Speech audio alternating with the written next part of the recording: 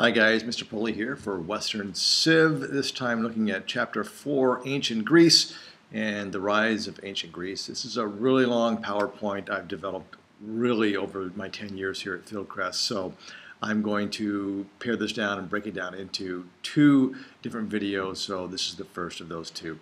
So let's get started with some of the things that we learned from the ancient Greeks over here on the peninsula where they lived. Very mountainous, very rugged. And you can see here a lot of the new ideas that we get from the Greeks that we consider part of our Western culture. Okay, let's look at ancient Greece in a chronological sort of outline here, big picture again, as we usually talk about. This is the time frames from the civilizations right before the Greeks up into through a lot of the Greek Empire. This is from 2000 to 1000 BCE, or BC, before Common Era. We're talking about this time period of the Minoans and the Mycenaeans, which we've talked about a little bit and saw in the video in class. From 1000 to about 800 BCE, this is the Dark Ages. It's the time period of Homer. We'll see it's a time period of Dark Ages in a civilization when a lot of our aspects of a civilization, including writing, get lost. 800 to 500 BCE, this 300 time year period, the Lyric Age. Colonization takes place as societies rebound and populations grow. We see the rise of lyric poetry to try to pass on knowledge from the past, and the rise of Sparta and Athens as two very distinct and different types of governments and two very different city-states. And then 500 to 330, this is the Classic Age. It's the time period of the Persian Wars where the Greeks joined together to fight against the Persians.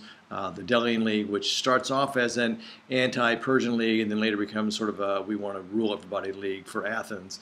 The Peloponnesian War because of that change in the Delian League. And then the rise of Macedonia, which leads to Alexander the Great and things after the Greek empires. So here again, a little bit of our geography here. You can see where Mount Olympus is here. This is a very rugged, rocky, mountainous area. A few coastal plains, including Marathon in here. This is the Peloponnesian Peninsula here, actually connected by this narrow strip of land. The Aegean Sea with literally thousands of islands here. As I talked about with the Puerto Rico, it's often easier to kind of go sail around than go straight across over land. This is Crete where the Mycenaeans, Minoans are, and what we call Asia Minor over here, this is what they're going to refer to as Ionia. We'll see more about that again in just a moment. Okay, back to our chronological order here. The first empires in a little more detail. The Minoans, again, lived on Crete, disappeared about 1400 BCE. Possibly might have been the Mycenaeans who drove them out, and we saw the video in class that that great tsunami that probably led to the destruction of the Mycenaeans. They disappear around 200 BCE, and as I said, traditionally books, including ours, say was it the Sea People or the Dorians or who was this, and now we know from our geologist friend what actually happened. Okay, both of these, what's important to know is both of these had been flourishing civilizations, and as a civilization they had literature, trade, art, music, science, all the things that make up a civilization. Okay, so again, they were down here on Crete, kind of put them into context and a location. We're going to be looking now at what happens in Greece after those folks go away. Okay. The Mycenaeans, it's believed they arrived from Central Europe in this case, which would be we refer to as Asia Minor. They built cities with a hilltop fortress. This is an example of one of those. They adopt the Minoan culture, yet they also take it over. Okay, that idea of building on a hilltop, hey, that's for defensive purposes. Make the enemy have to charge uphill. Okay, imagine football players if you're out there. Think on a hot day, all your equipment, and I got to do some running sprints, and guys are throwing spears at me, and not only that, I have to charge uphill to do that. Not a fun prospect. Okay, moving along here, it's about 1100 to 750 BC. The Dorians invade. There's some things going on here that we know about. These guys did have iron weapons as opposed to the bronze weapons that the earlier civilizations had. Stronger weapons, new technology, that helps. But this war and invasions leads to a stoppage of trade and a loss of skills, including writing, craft making, farming decreases, and as farming decreases, that means less food, and less food means our population decreases as well. Okay, Continuing on here, Dark Ages. Getting into the Greek Dark Ages, this is a time period of 1200 to 800 BCE. There's that loss of literacy. Almost always what we define in terms of a dark age in a civilization is this loss of literacy. We move away from having large cities back to a village life sort of situation. And in a village life situation we have is they're constantly fighting amongst each other. And there's also then a lack of unity because of our geography, which will lead to that development of several city-states later on.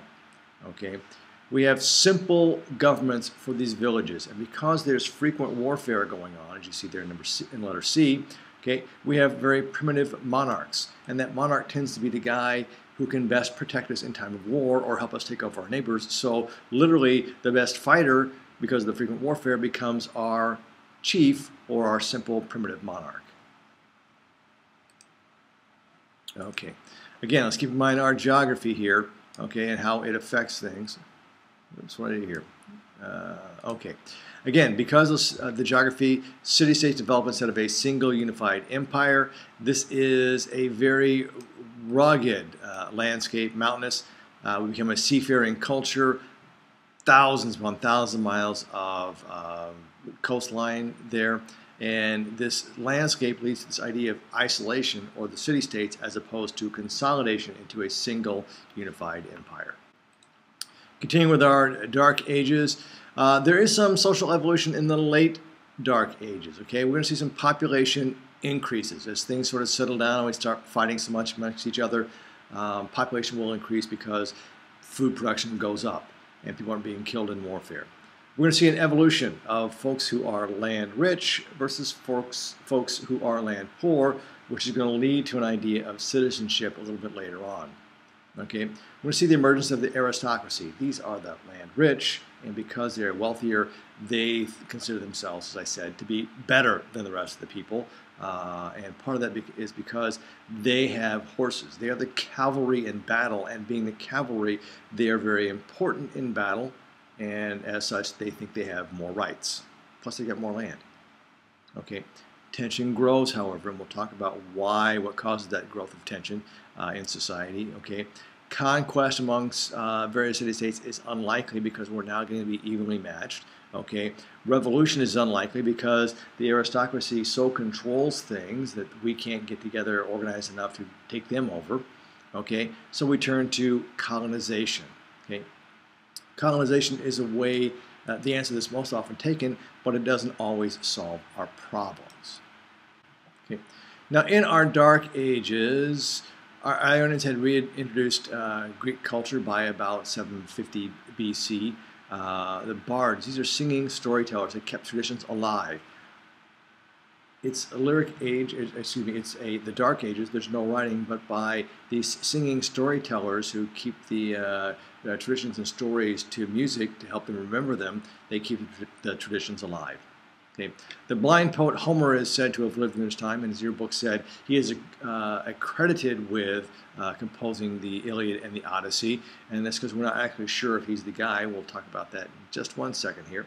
Okay, the Iliad and the Odyssey, this is a quest to save Helen of Troy and the journey back after that battle. Okay, Homer, again, he says a blind poet. No one's actually quite sure who this guy actually is, if he actually existed, and if he did exist, if he existed during the Dark Ages. Okay, his stories have a slight memories of the Mycenaean past. Okay, they are, however, a strong reflection of Dark Age and Dark Age society in terms of the levels of society, those haves and have-nots, the aristocrats versus the average person, the land rich versus the land poor. Okay, and again, this is literature from an illiterate age. This is oral poetry. Okay, the rhyme and the meter make the stories, about history and creation easier to remember. Think about that. If you have to remember a poem, you'd have a hard time. Set it to music, make it a song, you guys can remember it very easily. Okay. Again, the stories where people say that Homer did actually exist. His position in Greek life, when did he actually live? We're not really sure, as I said, in the Dark Ages or later, and wrote about the past.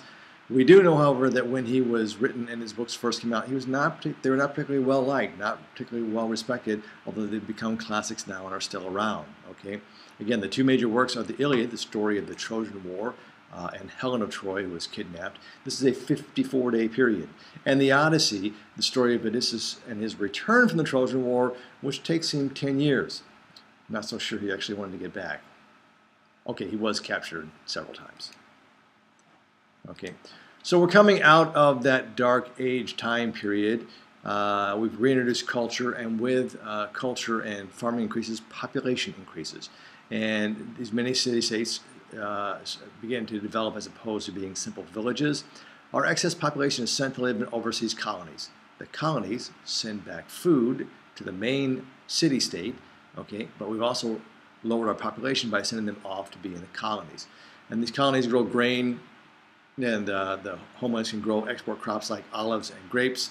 Other people move to the city center to learn a craft or a trade and become some kind of skilled craftsman. Again, this that idea of division of labor, the reintroduction of culture and society for the Greeks.